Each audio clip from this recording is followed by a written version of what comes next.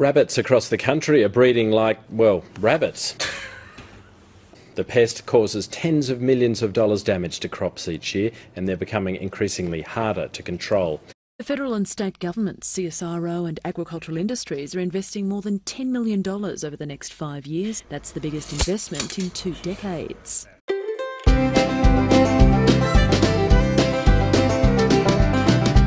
g'day folks. My name's John. I've got a bit of property there in southeast Queensland, little residential block, and we've been overrun by rabbits. I was trapped for years when I was a young fella, and they've asked me to come back and sort out these rabbits. There's a proof. They're the nation's most expensive animal pest.